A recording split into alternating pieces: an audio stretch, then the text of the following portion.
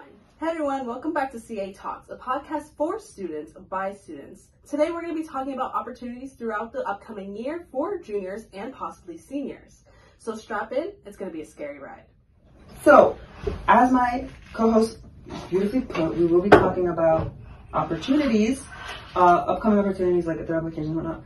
And we're going to specifically be going over 8 opportunities through this bucket, like we'll randomly pick to keep it fun and exciting. So we know what we're talking about, but we don't know what we're going to talk about. But of course, there are more than 8 opportunities, so make sure you do your own research if you are curious. So let's take this. I'm excited. Oh God. Oh my God, I'm terrified. And it's Team Political Forum. So Team Political Forum is an organization that works with the city of Coconut Creek, where you will volunteer and help contribute to like forums where teens can talk to local politicians. And so you will be working with like the mayor of Coconut Creek and the commissioner and whatnot. So it's definitely a good opportunity for service hours and of course to meet like people and to network and whatnot. So I think it's like October 11th is when you can start doing it. So it's definitely a good opportunity for people out there, for juniors and seniors alike. They actually had a really scary theme that last year. It was Stranger Things, right? So, you know, who knows what the theme is going to be this year, but if it's something that you're really interested in, why not get in on it? All right, I got to pick. Oh, you want to pick? I want to put my hand in the... Oh! Anyways. Next up is Disney Dreamers, y'all. So I can talk a little bit about Disney Dreamers. So it is started by the Walt Disney Company, and it's about 100 ambitious and goal-driven students across the United States.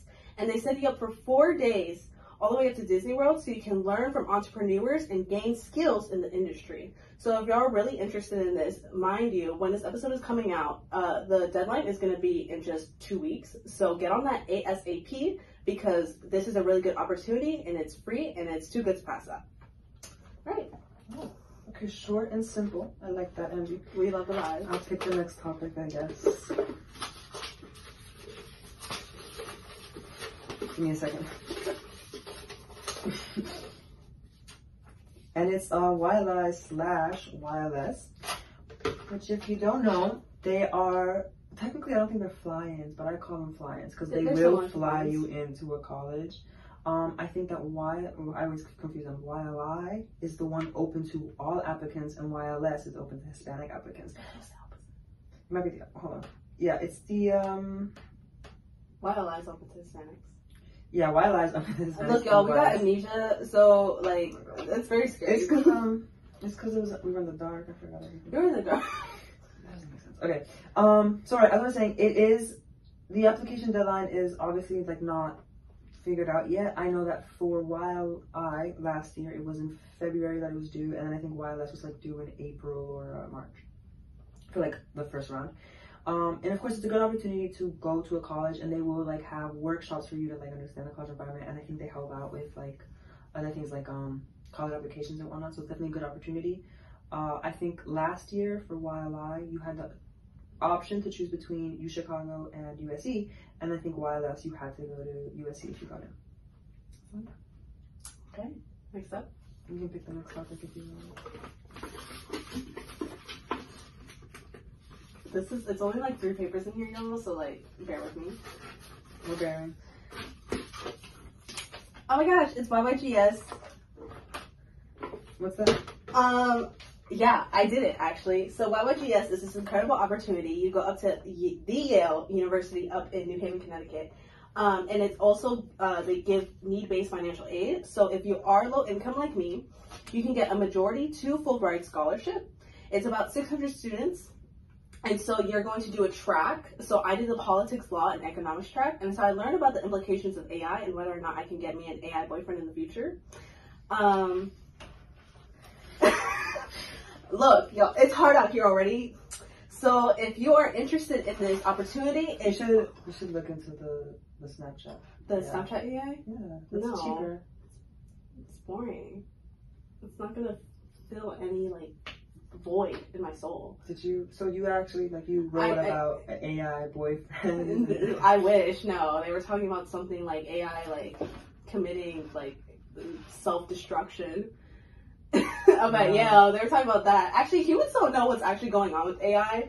We're kind of confused right now, and whether or not they could take us over right now is like up to debate. So whether or not AI could actually be smarter than humans, that's up to you, the audience. Yeah, that's very spooky and scary. Anyways, so Yale University, y'all, get on this ASAP. Their early application deadline is going to be November 1st, and for regular decision, it's going to be January 10th, 2024. So get on that. Okay, I'm sorry, I'm a little startled. That was a lot to take in. But thank you for the information. So the next topic is the NIA project. Oh, the NIA project's so fun. The NIA project is something you can apply to, which I think the application opens up in November, and you can be a junior or a senior to apply. And pretty much what it is you will go through like a bunch of, you'll go through 3 or so, like not sessions, but like applications, or like obviously, and like your finalists, semi-finalists, and whatnot.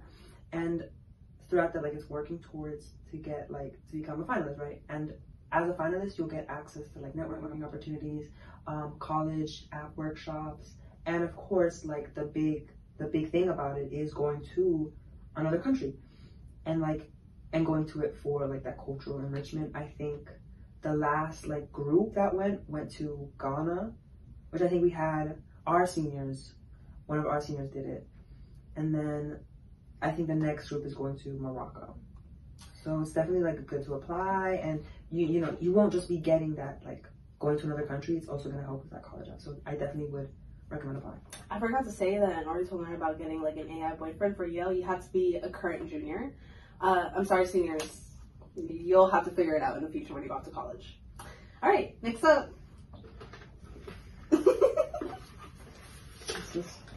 Oh, okay, dope. So it is the Barnard Athena Summer Innovation Institute, and I did do this program this summer as well. They gave me a full ride scholarship, so don't be afraid of the ticket price, like $9,000. Like I didn't have to pay a single cent of that. And it was an awesome opportunity. If you are female identifying or non-binary, you can head up to Barnard's campus up in New York City, by the way. They took us on a cruise, and yeah, they paid for everything, so that was really fun. They also took us to the Governor's Island, and at the end of the program, they also have this late night party, so you can stay up to like midnight and just like, they have good music too. Like it's not lame out there. Barnard has good parties. So yeah, if you're interested in this program, you can be a junior or a senior. So hey, seniors, get on this. Juniors also get on this. It's a really great opportunity, and you're gonna learn from like such extraordinary individuals. I did learn about like venture capitalists, I learned entrepreneurship skills, and I learned how to deliver an important pitch to actually the director of the pre-college like programs at Barnard. So get on that. Barnard's the women's college, right? Yes, it is a women's college. Do you have to be like a woman to do this? No, you just have to be like identified with just being like a female identifying femme, anything like that. If you're non-binary and you're just down for it, go for it. Did you say that? Yeah. Oh my god, I'm so sorry. I'm sorry, y'all. He has like short-term memory. We actually learned about this in our psychology class, and it's called working memory, and his memory is not working right now, so. That was not helpful. Anyways, the next topic is the Princeton Journalism, oh my god, can't read. Princeton Summer Journalism Program, which if you were to guess, it is a summer journalism program with Princeton. You have to be a junior in high school to apply, so you can't, so for seniors this is not applicable to you. And yeah, like it's a journalism program. What can I say? Like if you are interested in writing or journalism, I mean, apply. If you're not, maybe still apply. Maybe you can get something out of it. And again, it's with Princeton. Again, it is like the NIA project where it's like through multiple like applications. Like you become a semi-finalist and a finalist. And I think it was due in like March or April, like the first application. So keep that in mind. You know, some of these aren't like super recent, and some of them are coming up soon. So always like do more research if you want to know more about these, because they're gonna have like different applications and whatnot. So get on that, because it's only about 40 students that get invited to come to the Princeton's campus every year. So, all right. I'll do that last one. Oh, why? I don't know. Okay. I don't remember what the last one. Yes. Oh, I remember the last one now. Okay. It's the Cleveland Clinic internship for my pre-med people out there. This one's for you. Again, I think this one's open to juniors and seniors as well. And it is, again, a summer internship. So you'll apply, and over the summer you'll be working with the Cleveland hospitals or whatever. And you'll get to shadow doctors and nurses, do research, and like learn more about like what you do in hospitals. And it's obviously just like a good opportunity to like learn and like put it on your college apps and say like, I actually like know what it's like, and I'm still interested, because they like to see that like you have interest in what you're going to study. So it's definitely a very good opportunity. So I would say if you're interested in anything pre-med or whatever, you should definitely apply. All right. So before we end this very creepy episode, we want to tell you something that really scares me, which are scholarship and deadlines. Some, like, you know, keep in mind, CSS opened up like October 1st, and by the time this comes out, which is like October 12th, that's already like 13, I can't do that, 11 days that you could have done that. Same thing with Bright Futures, I think, also opened up. And FSU's early action application will be due in like 3 days. So don't get too frightened, okay? Like, it's scary to like keep making, you know, like have all this stuff on your mind on top of your classes, but just remember, like, you will be fine. Just make sure you're on top of your stuff. So, you know, what doesn't kill you makes you stronger. So that's everything. I mean, that's debatable. Okay. Let me stop. So, I hope, but for real, get on that. I hope you enjoyed this spooktastic. No, this joke. I hope you enjoyed this amazing episode of the CIA podcast. And that's everything we have for y'all. Good night. Happy Halloween, y'all.